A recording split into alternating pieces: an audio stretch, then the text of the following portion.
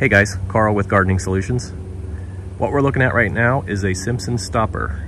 I believe this is a Florida native. The fruit on it is more for wildlife. It makes a lot of fruit, but I hear it's not really that great. But here's something interesting for Florida people.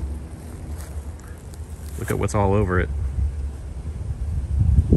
The wind's kind of blowing it around. Let me see if I can hold one still here.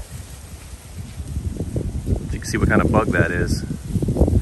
This thing's loaded with love bugs. I've never actually seen love bugs swarm a plant like this. They're not even really in season right now. I guess they're all just right here. So yeah, they're all over there though. There's a couple right here. As you can see, all over the plant. Interesting, huh? That's all I've got for today. Thanks for watching.